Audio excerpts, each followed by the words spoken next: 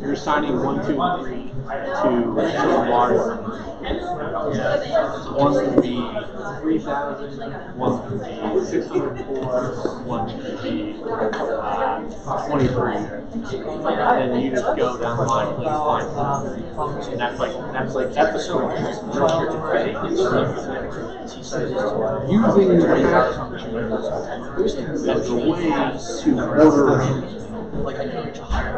is relatively it's not supposed to necessarily go to 1. That's very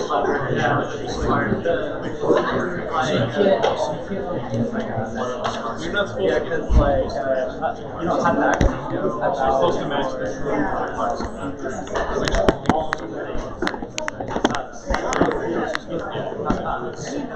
I was just curious, like, it's not supposed to approach 1, it's supposed to approach the and I happened to ask you to do a value, which was pretty big. But I could have asked if I asked you a value, you know, so that makes us so just curious, like, why? So there is, like, After I figured it out, like I don't know how it came out to this like kind of lecture 2. Lecture 2 we talked about hash functions. Let's get started. So thanks. So I trust everyone. So everyone turned in. So everyone turned in the homework 2. That was due 15 minutes ago.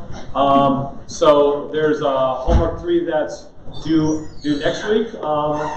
I think homework 3 should be kind of even simpler than the first 2 homeworks. Hopefully, the first part of that homework we've covered all that stuff. So we've covered all that stuff already in class. There's one part from the second part of the homework that we haven't quite covered yet. I'd meant to cover it last week, but I delayed it until today. So we've got a lot to cover because I'm going to squeeze a bit more into this lecture that we didn't quite get to cover last week, Wednesday, and then we're the last, at least last 20 minutes. I want to talk about these kind of these ethical issues and in dealing with these sort of these sort of representations that we'll be talking about. So we'll be talking about the approximate. So the approximate nearest neighbor problem in this lecture, and in particular, I'm gonna.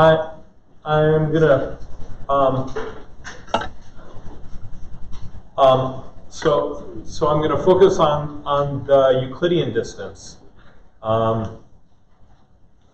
Right. So the distance between 2 points we'll talk about is going to be so the 2 norm between them. So that means that these A and B is going to be in this so in this d-dimensional Euclidean space. So say A is going to be going to represent each of the data points as A1, A2, up to AD.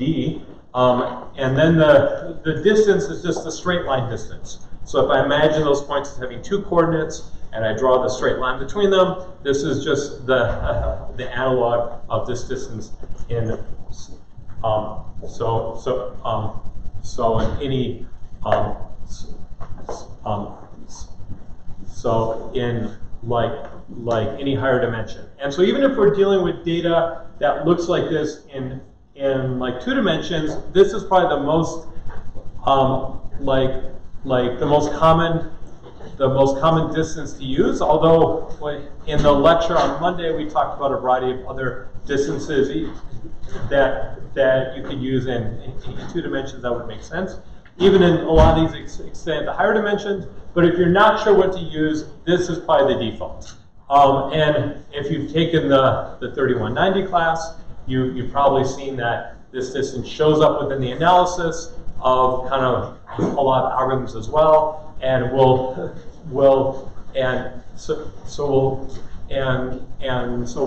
see that throughout the rest of the semester. But before I get started, so I just want to convey to you that it's so it's very common to have some so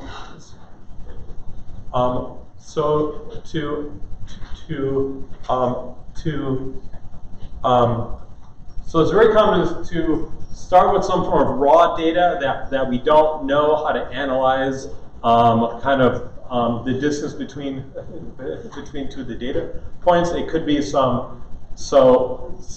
it could be something like some documents or some pictures or some customers in like a database. But most kind of types of data we have, it's very common to try and map this data into this. So each data point somehow maps to an element in so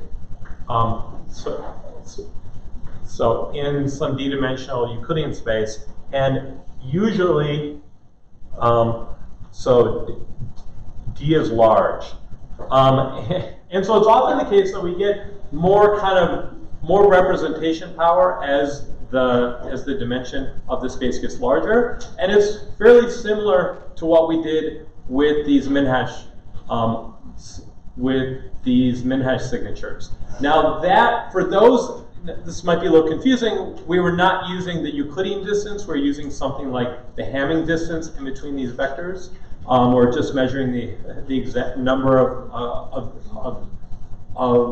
the times the coordinates were matching exactly. But it's much more common to map to Euclidean distance, and so some examples are so if we use the bag of word. So the representation of a document where there's this large number of coordinates, and we count, each coordinate corresponds with the word, and we count how many times the word occurs in the document, and that's the coordinate that corresponds with this word. This is is like a very high dimensional representation. D there could be like 10,000 or like 100,000. I mentioned that the cosine distance is sometimes more popular with this, but sometimes people use the Euclidean distance as well. So another example are these word vector.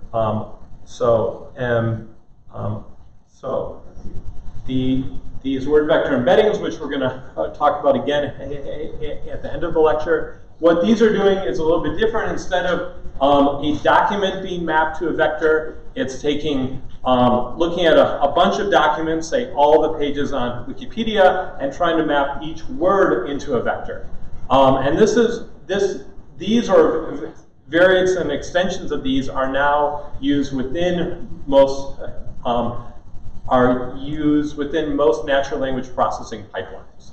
Okay, so it's not necessarily that they just use these to do the analysis, but they're kind of the first step. They have some big deep learning approach, but they first kind of take the text and they vectorize each word in the text into this representation often. That way, if I replace a word with the synonym of that word, their vector representations are going to be very close, and it can kind of understand the kind of different ways of describing the same thing in language, kind of using this representation. And this is kind of using these techniques. There are these long-standing challenges within natural language processing where for like 20 years, they had this benchmark. They were stuck on like 80% accuracy. Over the last 5 or so years, these have gone up to maybe like 90% accuracy, just using these techniques after 20 years of like having no progress. Okay, so having these representations is like has has been very useful inside of analysis. All right, so there's another case with images, and so again, you know, in the last 5 or 10 years, how images are handled has shifted towards this like deep learning model where they start with with like a convolutional neural net that they'll run on top of the images as and this effectively gets a representation of the image. But there's still this important kind of Euclidean representation, which is like showing up in 2 places. One, if I use a like CNN in this representation, then I can often get there's often some property within this deep net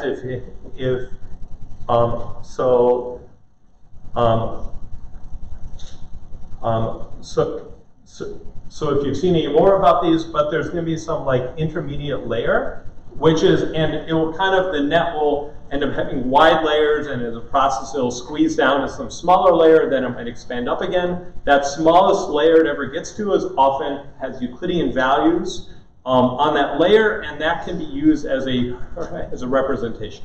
And often the Euclidean distance between passing 2 images in their representation in this layer is kind of a good kind of sense of which of the like the images are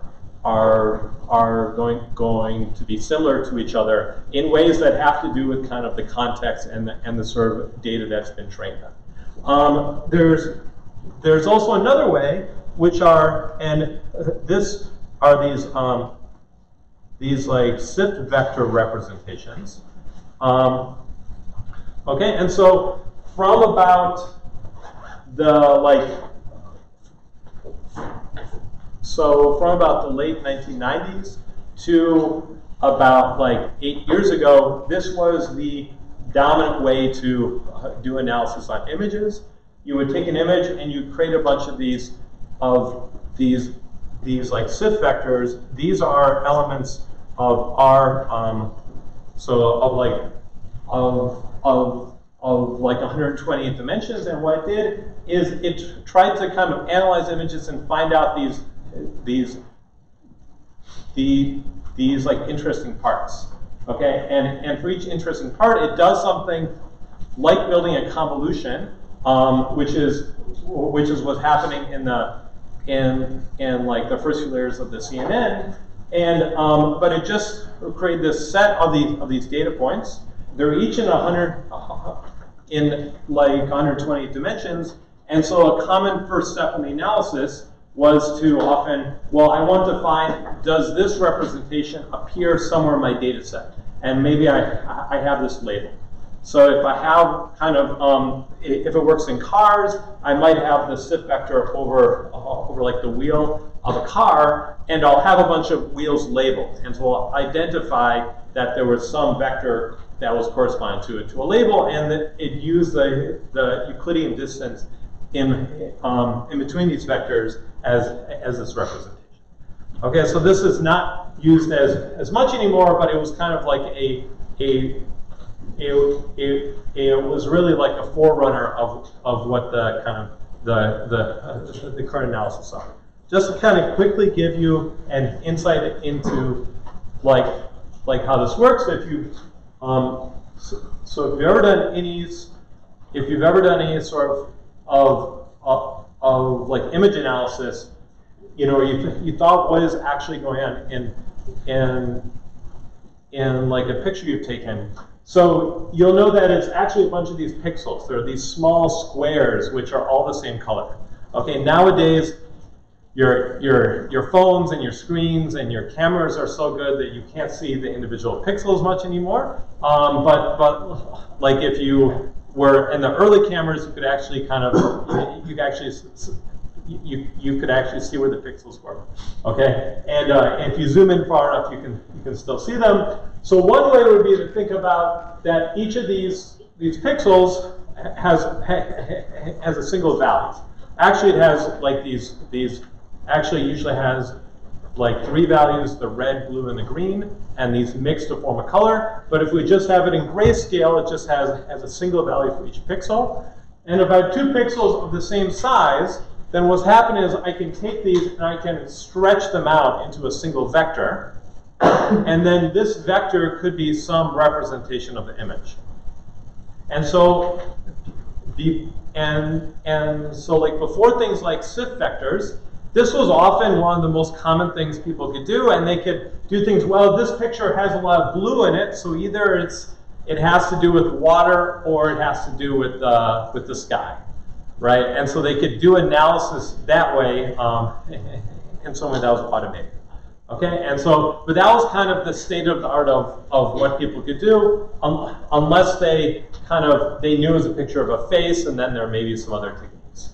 Okay, what the SIF vector is doing instead is it's saying, let's identify these regions, like here's one right here, and I'm going to kind of look at this at a certain number of levels, right? And each level, I'm going to take some center point, I'm going to measure these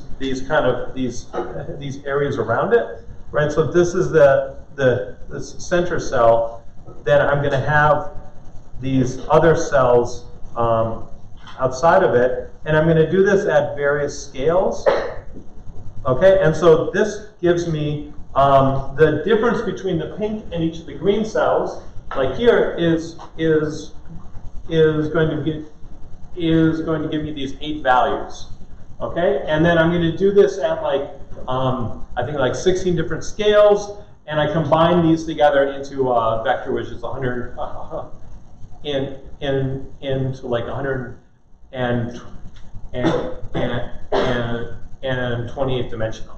Okay, and kind of by changing the order I represent them, I kind of get there's a way of doing this so you can get whether this is a corner or not. If there's a big difference in the color here and here, then I'm going to get a big value in the vector.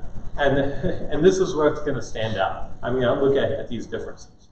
Okay, and I would do this over a bunch of the different pixels and pick out the ones which actually have large values.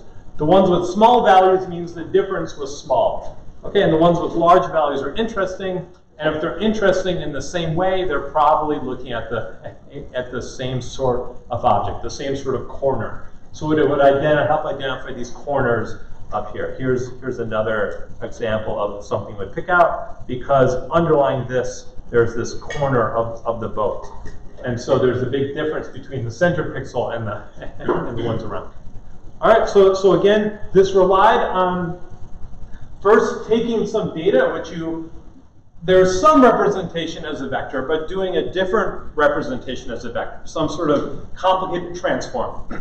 And then in order to understand the structure, I need to find the nearest neighbors of these points. The nearest neighbors of these points kind of tells me if I have some labels, I know what some of those are in some label data set, I can go and check those labels, and that kind of gives me a good sense of what is going on inside this picture, or with what this word means, how it relates to other words, right? Or these kind of what document is it similar to another document.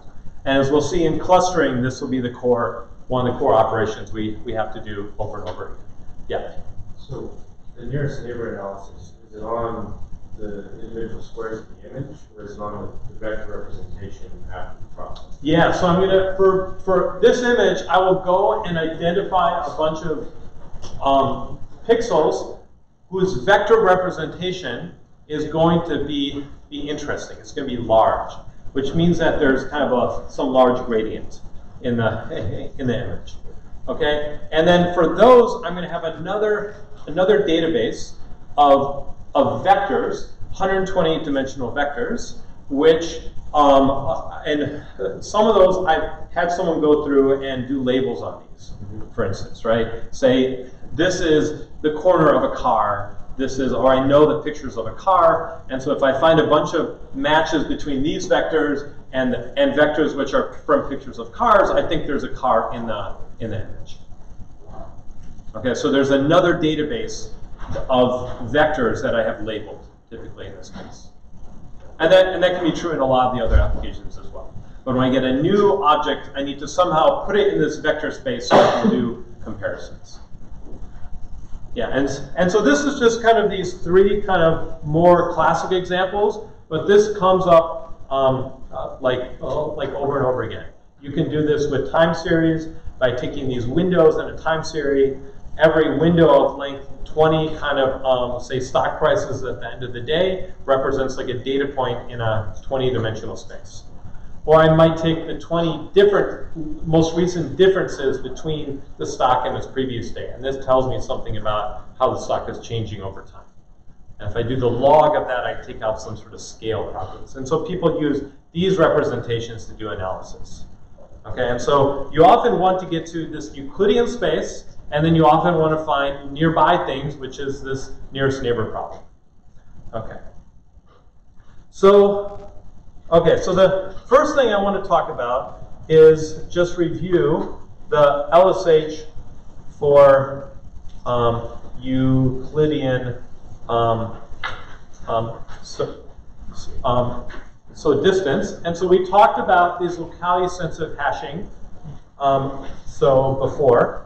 Okay, and if we have locality sensitive hashing, we can basically, if we have this property where effectively the probability that the hash of A, from some hash family equals the hash of B is equal or approximately equal to the similarity between A and B, then we can use these banding techniques to kind of build this kind of super hash table, and we can hash things together, and if they collide in any of these super hash tables, we can say these are going to probably be the ones which are nearby to each other. Okay, and so that gave us something to work with a certain, so for like we'd have to, how we set up the hash tables depended on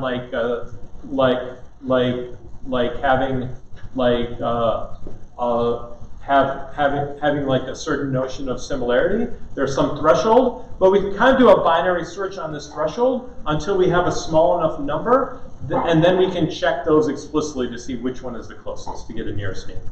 Okay, so if we have an LSH, we can do binary search on the threshold to kind of get this nearest neighbor.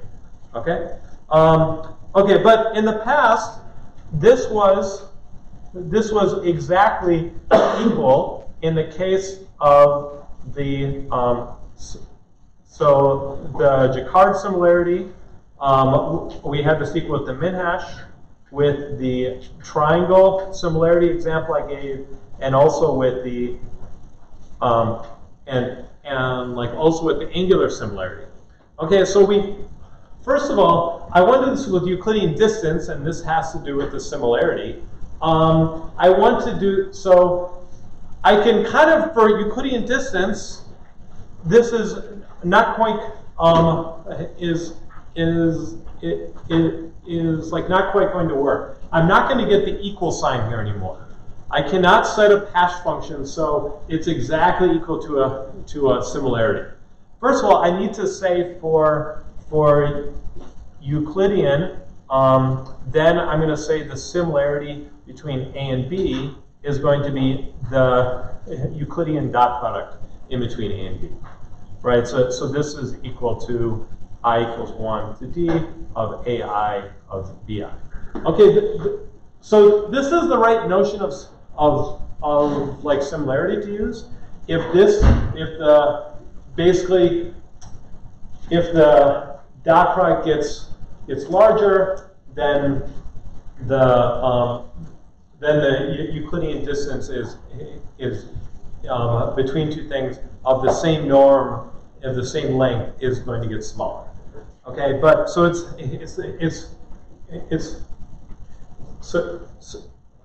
kind of this right notion to use, but I don't have the property. This is, I wanted to say that this has to be between 0 and 1, and I don't have this property anymore. Okay, so I don't have the property that this value has to be 0 and 1, so I can't even compare it to a probability. Right? It has to be between 0 and 1 to compare it to a probability. So I can't even do that. Okay, so what I'm going to do instead is if I think about these, if I had this similarity here, and I had the probability that the hash of two things equals before, in the case with all these one where I had the equality, I had this straight line, right? This went from 0 to 1, and the probability went from 0 to 1, and as it got larger, kind of the similarity got larger, the probability of the hash exactly got larger. And what happened is I used this banding with some threshold to kind of transform this into this shape. And the way to think about this is that beforehand, I could say that, well, I want to say like if the similarity is greater than this threshold, then the probability they collide is going to be high. This has a high probability of collision. And if the similarity is less than this threshold, if it's over here, right, then this is going to have a low probability of collision. Basically, I've taken this where the probability of collision is basically I've got these boxes much closer together, and I've spread them apart. There's also this region in here, right, where I'm not trying to make any claims. Okay, I'm saying only if the similarity is high enough, I'm going to make a claim. If it's low enough, I'm going to make a claim. If it's kind of around a threshold, I'm not going to state, I won't state something specific about the probability. It's somewhere in between. Yeah. So the graph shows on the x-axis 0 to 1, but all of the stuff in blue doesn't have that restriction, right? All the stuff in blue. So, because you were saying if the similarity is in between 0 and 1, then it's a linear correlation. yeah. Right. So this is what I did before. Right, for all of those red ones, for Jacquard, triangle, and angular, I could apply this. Okay? And I could squeeze it so if the similarity is small enough, I'm going to have a very low probability of collision, and if it's a high enough, it's a high probability of collision, and there's some region in between. Hopefully it's more narrow than this, but a region in between where I don't make any guarantees. And this is basically what I got out of locality-sensitive hashing. Okay, and I can kind of, if this is narrow enough, I can kind of do a binary search on it and maybe some random trials to kind of get a set of things which I think probably contains the nearest neighbor, and then check a small set explicitly. Okay, so this was our old strategy.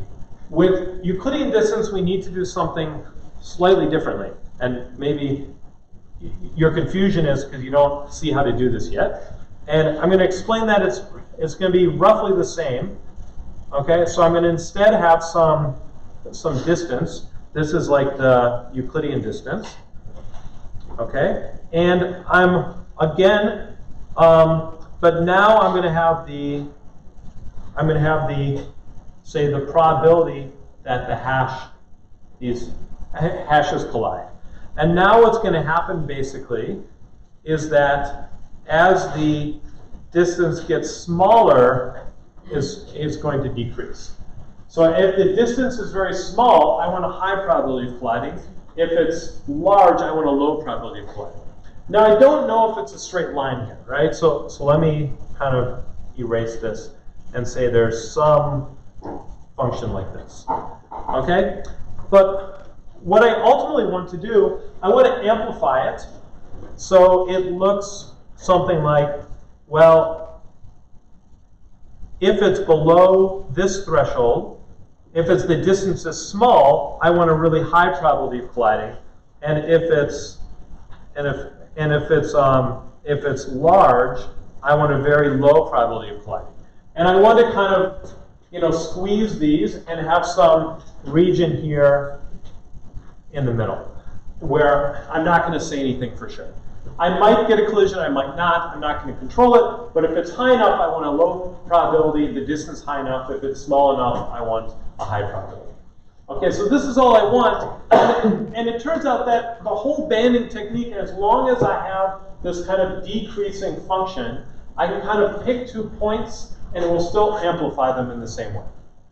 Okay, so I can still use this trick. I just need to write this out a little bit less carefully. I'm kind of a little bit in a way that's more complicated. I start with some boxes here, right? And I'm going to amplify these boxes, where in the case of the red, I have this really nice property where I started with these boxes are actually touching right here. But I don't need them to start touching. I just need the separated boxes to be amplified. Okay? So there's a more complicated way to write this, but this is kind of the picture to have in mind. Basically, the whole banding technique will work as long as I have kind of, as the distance increases, there's going to be some separation between the small distances are more likely to collide than large distances.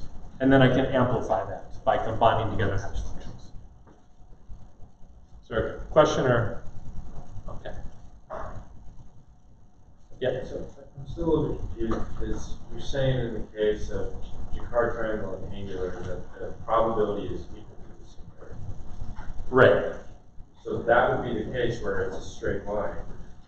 Yeah, exactly. Right. This is a straight line. Yeah. Okay. So for similarities that where it's not exactly equal, then you do this to get the approximation.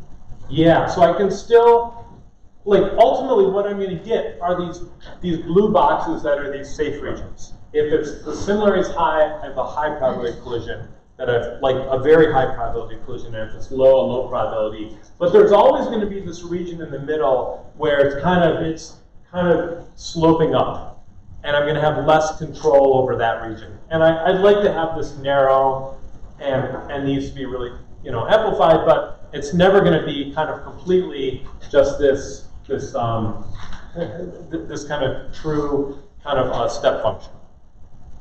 Okay, so I'm always going to have this gap, and I can get kind of the same results here with Euclidean distance. I just need, as the distance increases, the probability of colliding is going to decrease. And then I can combine these together and amplify it. Okay. Okay, so I basically need, okay, so how do I come up with a hash function like this? I'm going to have a hash which is going to be depending on u and so eta, and I'll take an x, and x is going to be a point in RD. U is going to be a uniform from, I'll write this as S d minus 1. So these are, again, the unit vectors in RD, right? So that means that u has to be equal to 1. The norm of u has to be equal to 1. And eta is going to have to be a uniform number between 0 and the threshold. And so this is basically the distance threshold, right? So if I go back here, this is like the distance threshold is going to be roughly how I want to separate in here, right? So this is going to be theta. Okay. So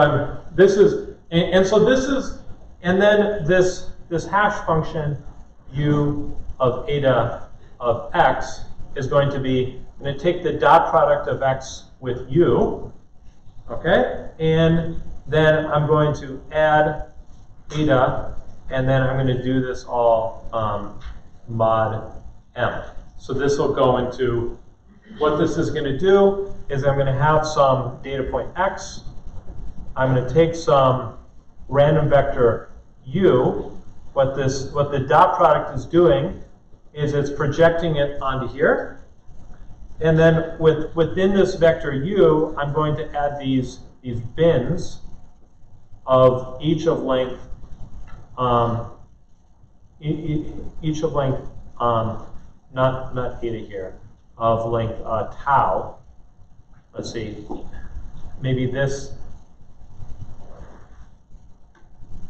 maybe I need to multiply this by tau before I take the mod, right? So okay, so I'm multiplying by tau, so then, and then I take the mod, and I'm gonna start repeating myself. Things will map to the same bin if they're exactly m bins apart. But usually that's far enough that it doesn't matter so much. Okay, and so let me just write up. If this is the origin, then this distance here is eta.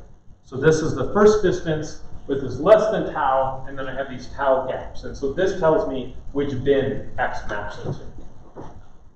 So is tau the same tau that's in the definition of the definition?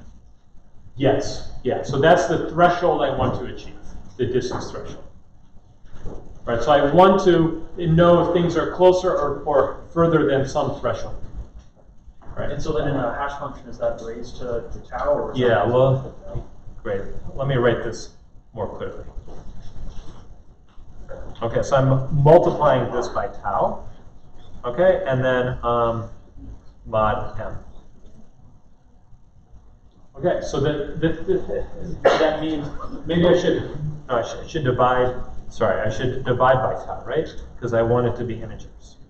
Yeah, roughly on the integers. So then divide this by tau, and all of this take the mod m, just so I only have m different kind of things in my hash table. So where is m coming from? What parameters? M is just the size of the hash table. It's just something that's sufficiently large that you're probably not going to get collisions. Okay, and then just, so when we do the dot product with u, is that just a random unit vector inside of Yes, okay. right. Okay, and I'll that point I'll come back to. Okay, but yeah. Do we have to do floor or ceiling? Do what? Floor or ceiling? Oh, the floor or the ceiling? Yeah, and I need to do a floor or a ceiling. Otherwise,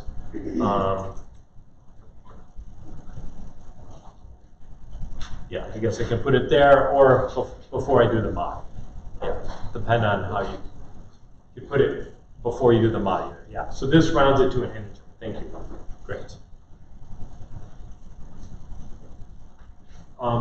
So let's just kind of quickly see why this is correct. I don't want to go through.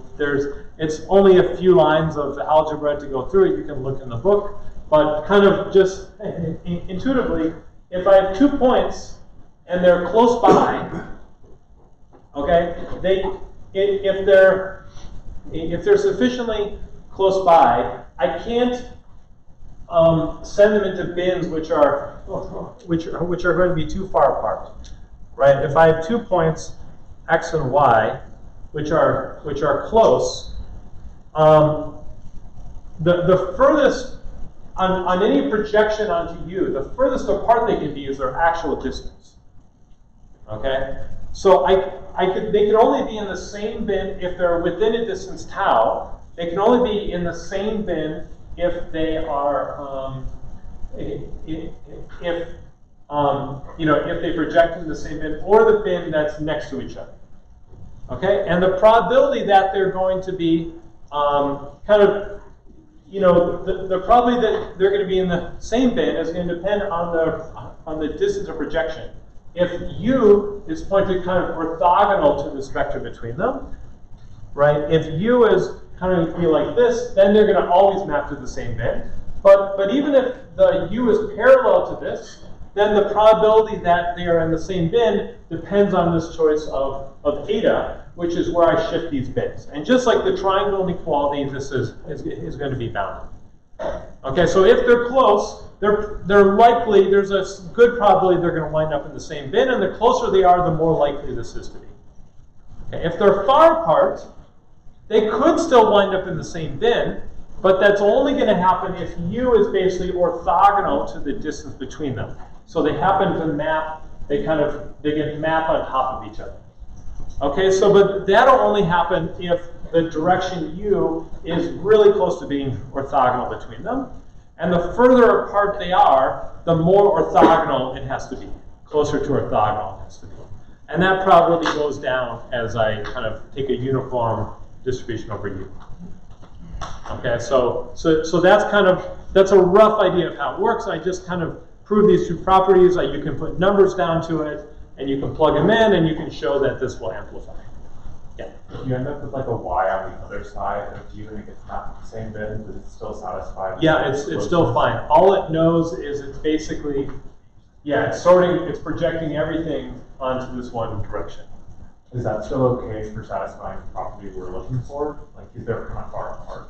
Yeah, but that only happens, they're only going to project to the same bin if this is orthogonal. So why, if I have another thing like a z down here, and they're both going to map here, but this line between them is almost orthogonal to this u vector.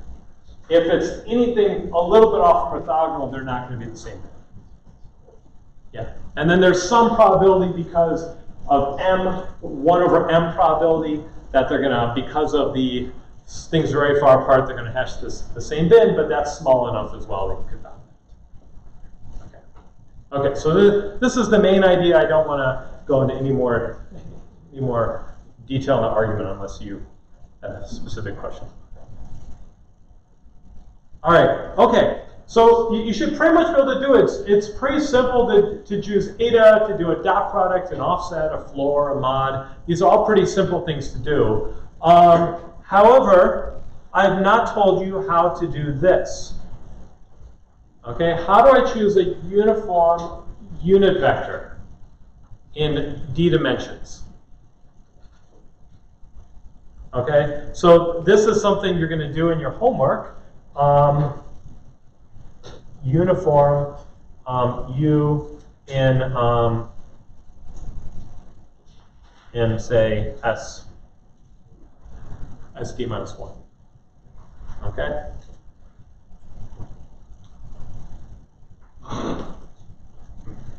So the first thought you would probably have is it has to be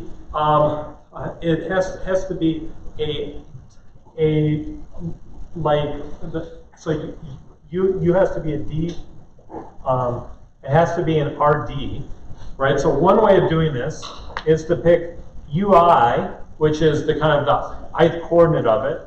Say, let's say U1 is uniform in 0, 1, U2 uniform in 0, 1, up to UD uniform in 0, 1. I can pick a uniform value between 0 and 1. This is built into most libraries. Okay? And then I can say, well, then U is going to be, and let's call these U tilde. And this is, U tilde is defined this way. Is going to be U tilde divided by the 2 norm of U tilde. So this will force it to be a unit vector. Okay? This, it turns out, is not going to work. Okay? This is kind of your intuition of what might work initially. But the problem is you are basically generating things in this box, and then I'm rounding them onto the sphere. Okay? So if I just generate stuff inside of the red ball and push them out to the boundary, then that would be okay. But I'm generating more stuff here in the corners. And these are getting pushed down onto the boundary as well. And so I'm more likely to pick stuff on the boundaries here. Okay, and so this seems like maybe it's not a big deal. Maybe I can do something like rejection sampling, where I pick a point that falls inside the ball, well, I project it out. If it falls outside the ball, I throw it away and I try this over again. Okay, but this turns out in high dimensions, this works very poorly. So as an illustration of this, where's this?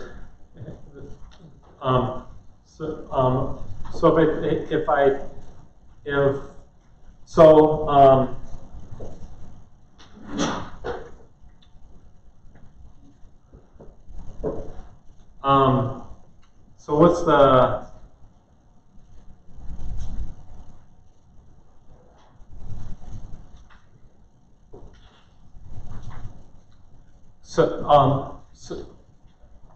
so if I let me see if I get this example right.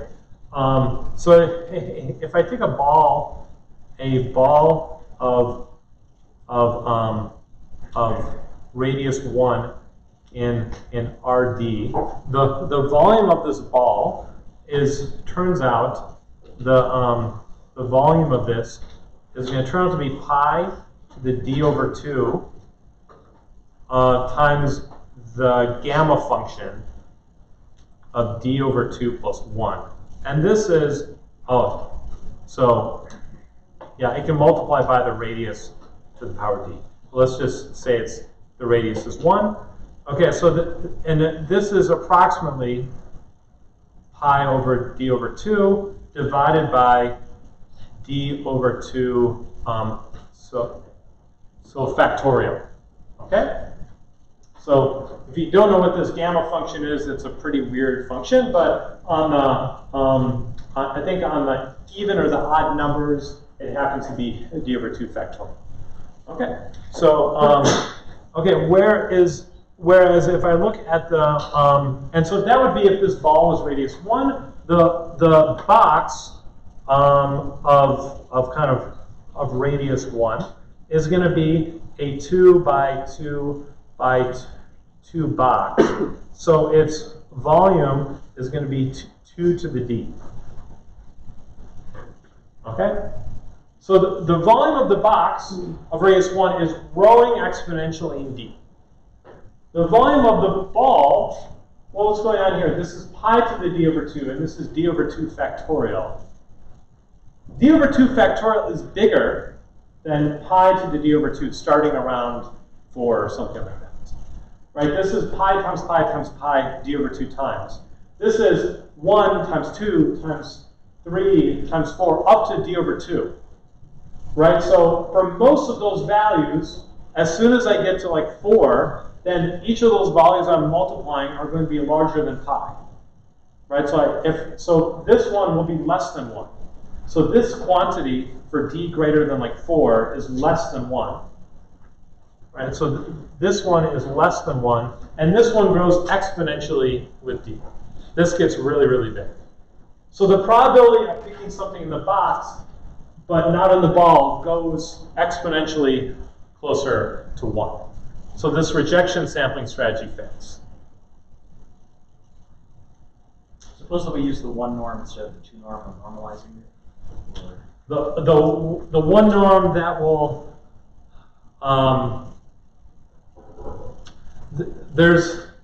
Or I guess like, it's not going to help. That's going to give me something basically on here instead, and the problem is going to be even worse. Effectively, if I wanted to get something that had a norm of 1, a 1 norm of 1, then that's going to be even smaller ball. The L infinity ball, the L2, the L1 ball, right? And so I'm going to have even a smaller probability of being success in that case. All right. Okay. The good news is that it turns out there is a good solution. Okay. So if I want to generate if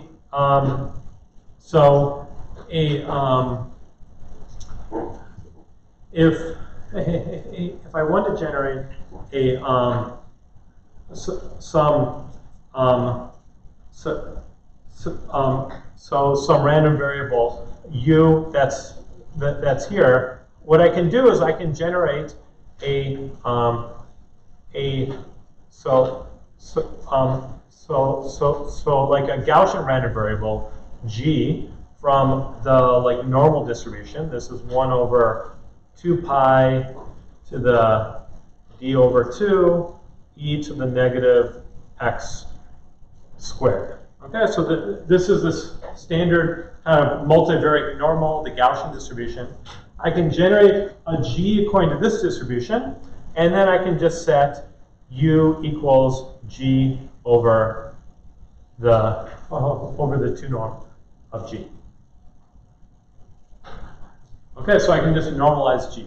The Gaussian distribution, it turns out, is going to be symmetric in every direction. So it's not going to have these corner effects as before. So it's you know, I can just use these Gaussian random variables instead. Okay, so now we need to generate one of these Gaussian random variables.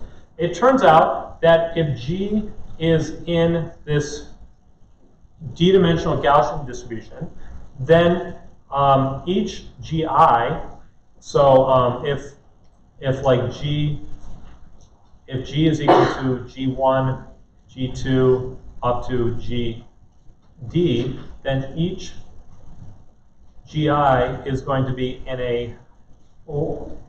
is going to be drawn from a like one-dimensional Gaussian distribution. Okay, Gaussian distribution again has a special property that its coordinates are decomposable. So if I look at any one coordinate, that one looks like a Gaussian distribution, just that one coordinate, which is just a normal distribution.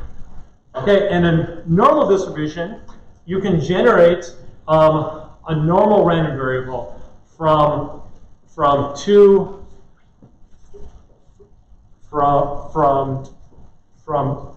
you can generate this from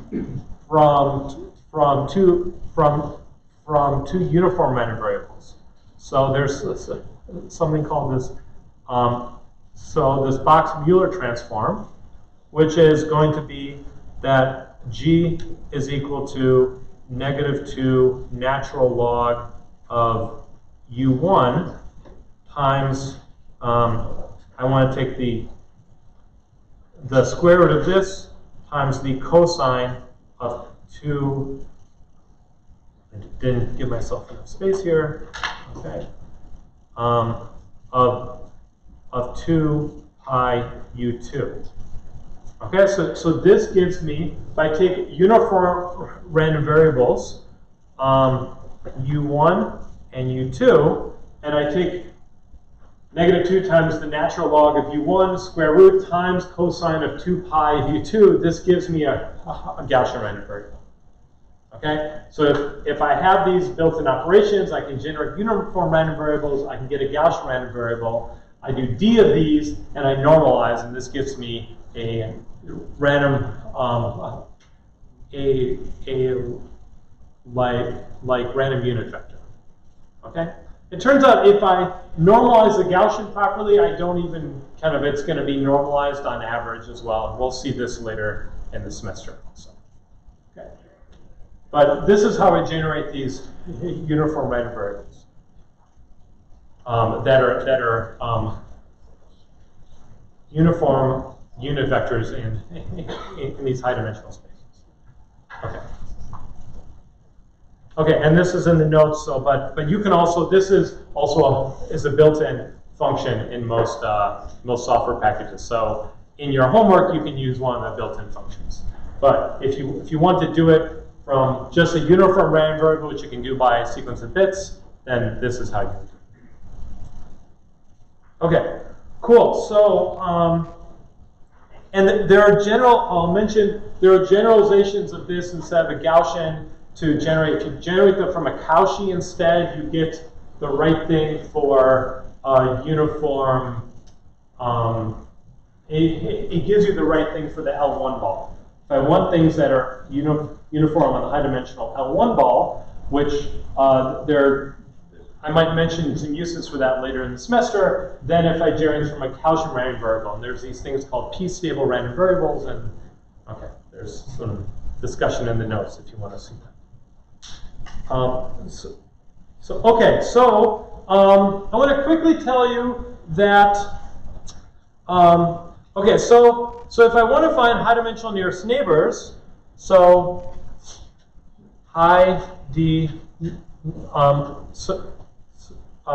so like nearest neighbors, then there are kind of three options. There's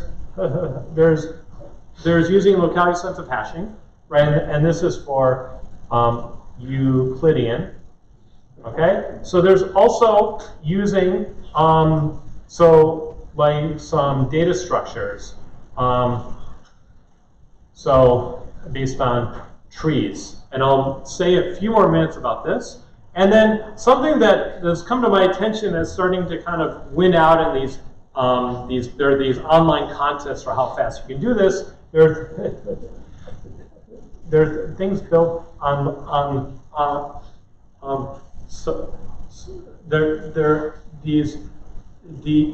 these things built on graphs. What you do is you take a bunch of data points, you connect every data point to something like its k-nearest neighbors, but it needs to be a little bit different. And then you start with one point, and with the query, you see if any of its neighbors are close or distance, then you move to that neighbor and you recursively do this. You follow the graph in a greedy fashion until you get to a local minimum. And these, under weird situations, actually sometimes work. And so some of the best software out there actually uses this graph approach.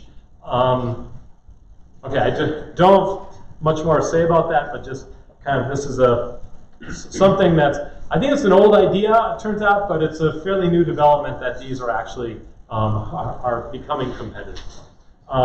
So this idea of data structures with trees, we had mentioned earlier that if your data is one-dimensional, you can build a binary tree, and then you can find the nearest neighbors in one dimension. In 2 dimensions, it turns out you can do something similar. You can think of having these data points in 2 dimensions, and you can build this structure on top of them. That's so the structure is this structure I'm drawing is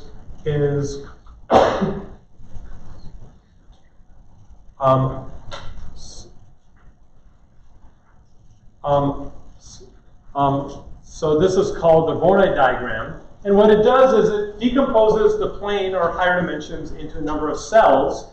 And if I have a query in here, if it's in this cell, I know this is the nearest neighbor. It exactly decomposes it in this way. And it turns out you can build something like a 2-dimensional binary tree on top of this and get kind of the nearest neighbor query in like log n time again. Okay, the problem is if I do this in high dimensions instead, the complexity of this becomes something like n to the d over 2 the ceiling. Okay, so the description complexity of this, the number of kind of intersection points and edges and faces in this Voronoi diagram grows exponentially with d. So if I want to build a data structure which exactly answers the nearest neighbor queries, then I either need to kind of check every distance or I need to build this structure. And this structure is exponential in d. So it's basically hopeless to do this exactly in high dimensional space. Yeah. So with this strategy, what if you place a query on the boundary? Yeah, then it's going to be equal distance from these 2 points. This vertex is equal distance from these 3 points. If that's right on this corner here. So that's the structure that this is encoding. So if it's on there, then I know I'm exactly equal distance. It's unlikely you'll be exactly on the boundary with imprecision issues and stuff like that. But I guess I'm confused because if you're drawing a box around every point, like what's the... Well, it's not a box, it's like these cells. These cells, but... Yeah. And this works in 2D. You can do this in 2D, and you can get log n query time. I can basically take these cells, and then I turn them into these trapezoids, and I extend the trapezoids up in some cases, and then basically I do a 1-dimensional binary search to figure out which kind of subsection to go into, and then within each subsection I do another binary search.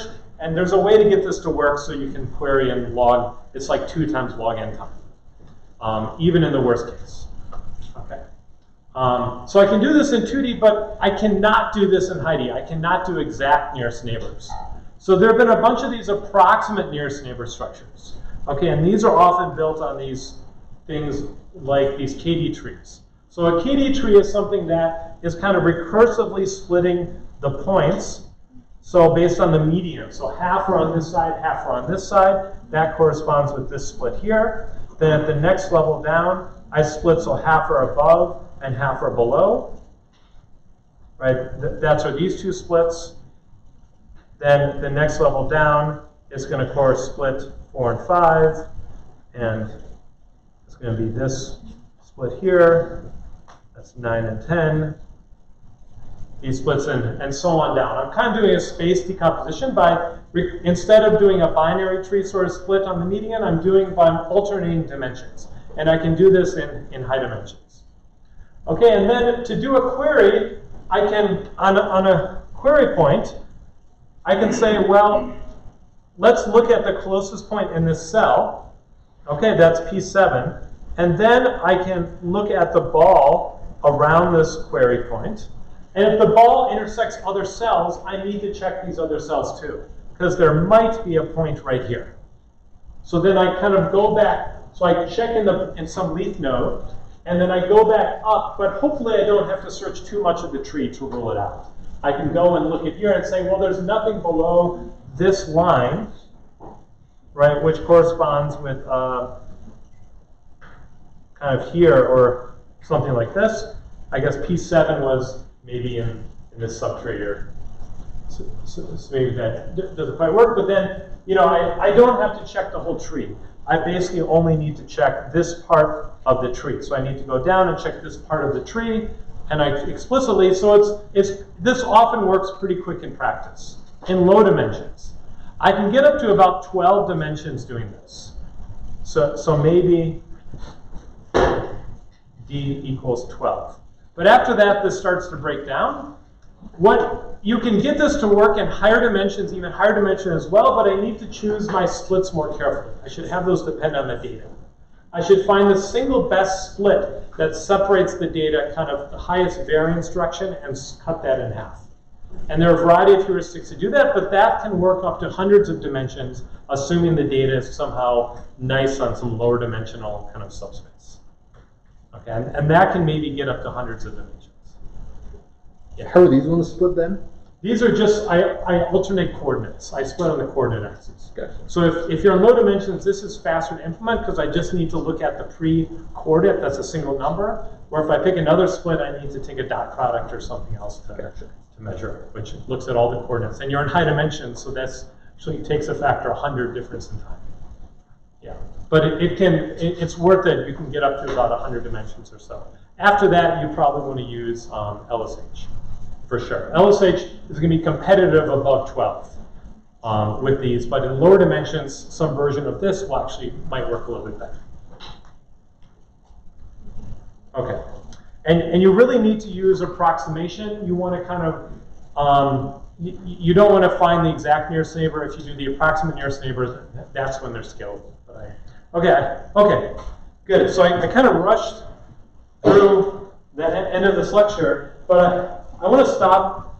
Okay, so I want to stop and talk a little bit about these word vector embeddings and this representation for the last 15 minutes, 15, 20 minutes. Okay, so word vectors and bias. Or I don't know, bias is the right word here. Maybe I should say, I don't want to necessarily put a judgment on these things here, but association.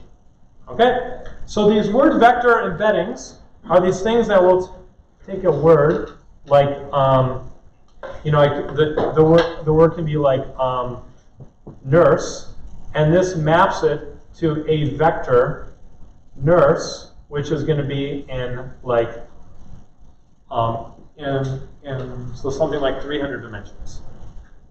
Okay, and so if I have another word like nurse and doctor, okay, the doctor, this will also be in 300 dimensions.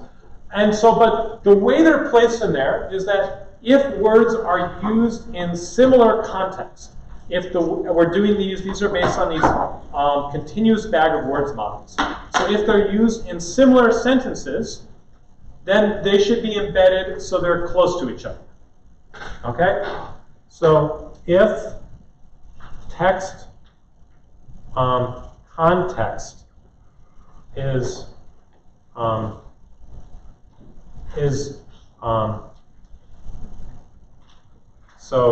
going to be similar, then two words should have small, say,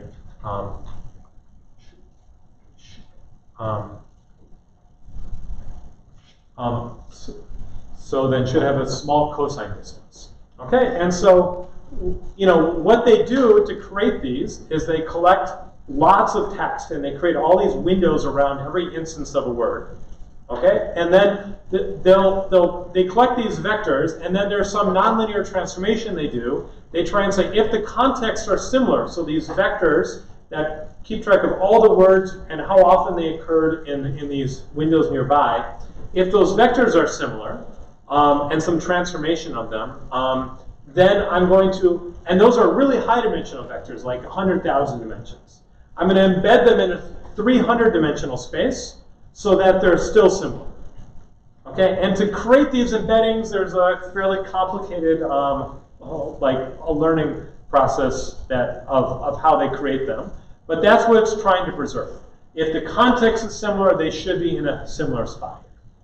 Okay, and so as I mentioned, this has helped with a lot of tasks within natural language processing because words which are synonyms, say car and truck, I can swap one with the other and the meaning does not change too much. And this kind of, people have tried to do this manually in the past by keeping tracks of lists of synonyms of words, and this just works better. Okay? But one of the issues that has occurred, and so if you check similarities against these lists of similarities that these people had, it was performing well on task. How well can I recover similarities in a way that's automated? Okay, but there's also some things where if I embed the word for man, and I embed the word for so like woman, and then I have the embedding for the word like king, I can think of, I want to do something, I want to do so I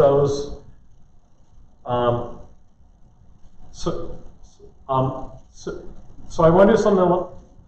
I want to do something like an analogy. I want to do man is to woman as king is to something, right? If you take the SAT or ACT, you probably had to answer questions like this.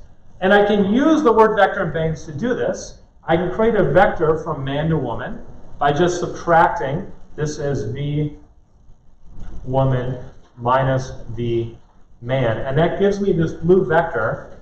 And then I can take this and I can add it to V king. So basically I'm taking this red vector and then I'm adding it here. Okay, it's going to give me this is a new vector in this 300-dimensional space. Okay, and then there's going to be a bunch of words in my data set that are also being embedded. And the hope is that the closest one is going to be something like queen.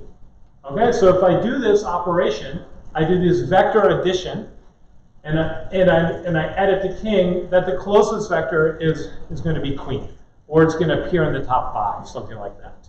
So I want to be able to answer queen here. Okay, so this part is actually pretty cool. This was kind of an unexpected result, and these are now used everywhere. But it turns out that there's this direction which is encoding gender. Okay, so if I look at this man-woman direction here, it's encoding gender, and if you can guess what else is along this this axis, is that a word like doctor is over here, and a word like nurse is over here. Women tend to be like this; they're statistically discussed as being nurses, and men are more likely to statistically be discussed as being doctors. But then these are being used within some software for things like trying to automate hiring for applications into med school. They're using these to try and automatically process things. Okay, so this is kind of, I pointed to this paper on Monday that discussed and kind of, and so this started to reveal some of these issues. Okay, this is what I wanted to point out.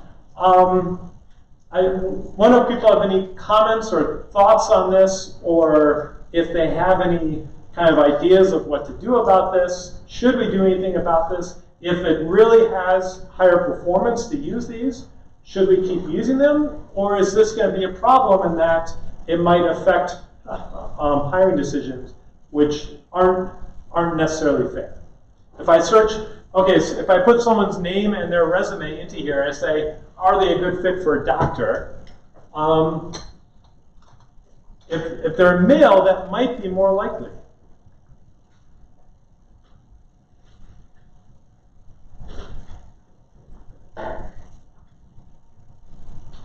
And if you're trying to operationalize like things like admissions decisions, right? If you're obviously trying to operationalize a procedure that's trying to be unbiased, right?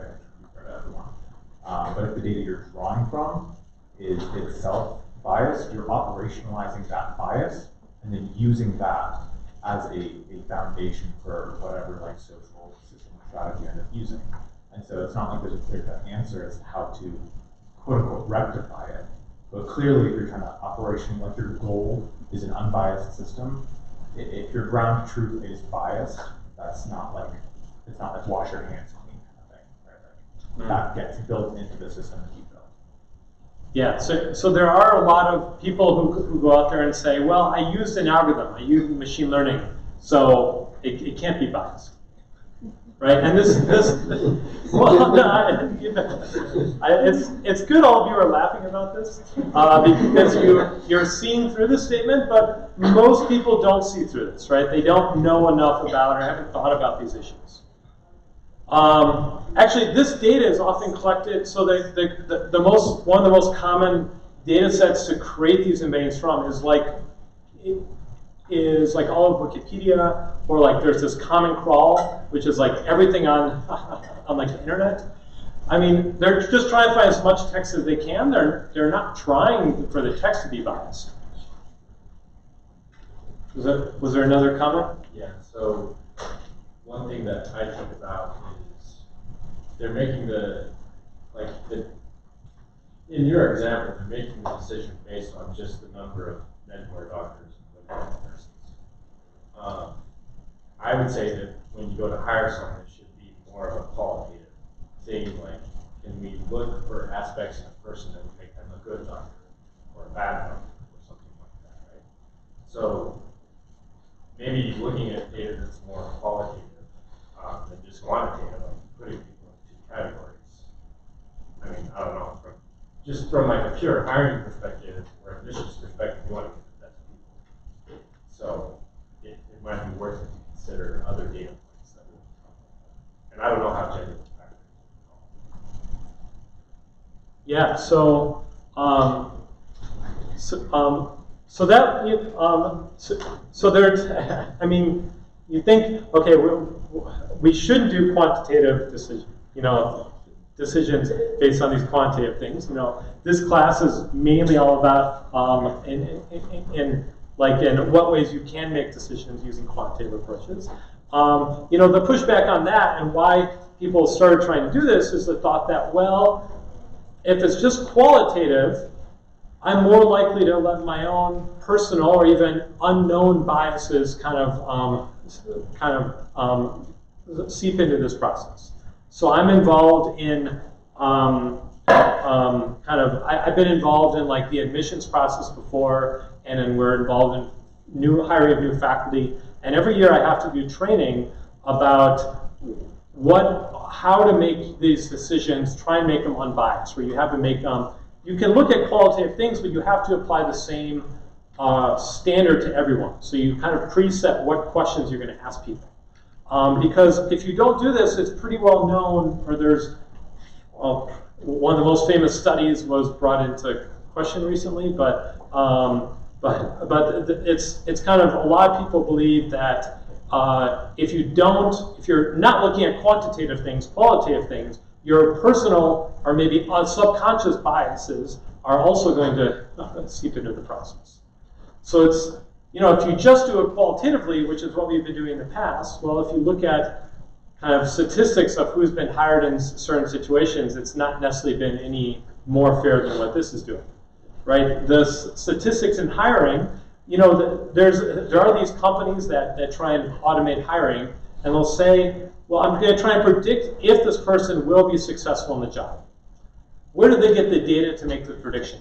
Who has been in the job in the past? People in the job in the past may have been biased towards a certain type of person.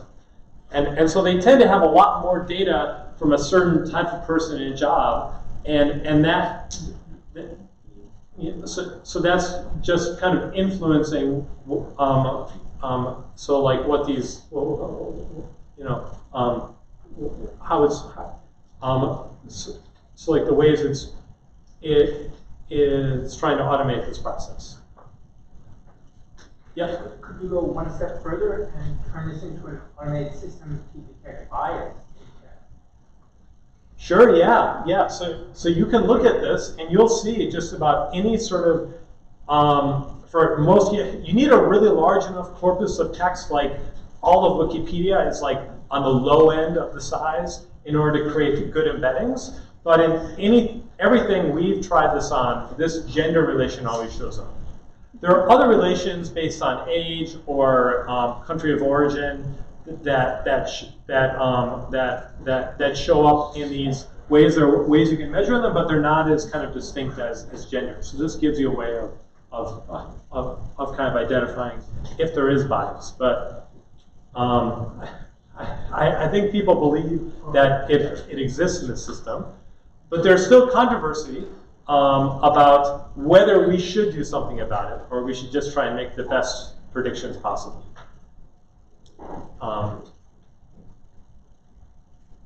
Yep. I think you got to talk, like, no answers, but a couple, I think, questions that are important to ask is basically, how is it being used? Like, what are you using this particular thing for? I think that's, the first question you should be asking, right? The second question is, what are you comparing it against, right? Like, if you're looking at, what kind of bias already exists in the system? So you're like, this system has problems, but does this have more problems or less problems? Like, the famous example is just, car crashes, right? You can't make a car that's going to be 100% efficient and never get someone in a car crash ever. But if you can lower that number below the human error rate, then it's still a net positive, right? One way where it gets a little weird in situations like this, though, is that you can assume that bias is somewhat distributed across people if you're in a hiring process, right? So everybody's going to have different bias. And then some of those biases might cancel out. Like, some people might like redheads more than blondes, more than brunettes, right? And that'll roughly, hopefully, cancel it out. Maybe it doesn't, but that's kind of like the assumption. But if you had a single company that was the best hiring software, and there was only one algorithm essentially on the market that had the monopoly on that, now you don't have the ability to be able to have that distribution of different types of bias, and now you're kind of stuck with one. And especially if you look at government stuff, right? I think that's where it really kind of gets a little strange, is that the government is going to have a monopoly. They're not going to make 14 different algorithms to address some kind of situation. There's going to be one algorithm to address an algorithm for everybody. Yeah, so I think there are about 6 companies I know which are doing this. One of the larger ones is actually based in Utah. But they're all using basically the same word vector embeddings as the backend, or some version of them. This is also used not just in hiring, in admissions process, in decisions about whether someone's getting parole out of jail. That has other biases that show up in there. Now I believe it's starting to be used, though I don't know exactly how those work, but on whether someone from outside the U.S. is allowed to come into the country. If they don't have like U.S. citizenship, they may look at their social media and run it through something like this. So it's being used, but they're all based on this similar kind of these kind of the same basic word vector embeddings. So that same bias is incorporated into the different in different ways on top of it, but in kind of a way that's hard to untangle. So, yeah. In your opinion, would this process be an unbiased reflection of the data from which it's drawn, and in this case potentially be used, say in these selection processes, whether it's parole or hiring, to try to quantify what sort of bias needs to be mitigated in the process? Yeah, so it's an interesting point. So I think people roughly agree with that this is it's a fairly unbiased reflection of the data from which it's drawn. So if you know something about the data, there's some evidence, I think this is less understood, of that doing this sort of thing can amplify biases. So if there is bias, it may amplify even more of it. So if you even if there's some randomness in here, so it might have some random bias, and that might get amplified in the process. But if you're right, if the data itself is good, then and you can argue that every step is unbiased, then maybe you can get an unbiased algorithm out. There are definitely research trying to do that now, or to take the algorithms and unbias them. If I can unbias these, then hopefully everything downstream is unbiased. Right? And one technique is to project against this vector. Trying to unbias them, but looking at where the bias comes in, and then people were actually researching, okay, sometimes there are programs where they say, we're going to make sure we hire exactly 5 females, 5 men, just to draw a line. If people ever look at this and try to use this as a way to quantify where the line should be. Yeah, it's an interesting point. I don't know of, for the studies where this would be applied, I don't know of large enough data sets where we could actually do that. Within text, we've done experiments where we've taken all the instances of he and she and a bunch of identified gendered words like man and woman, and flipped them randomly when we put it through the process. And there was still bias showed up in the representation along. There was still a gender axis because other things like names represented, genders, and those carried the same connotations, say nurse and doctor. And we didn't know all the names or how to do kind of a randomly swapping of those.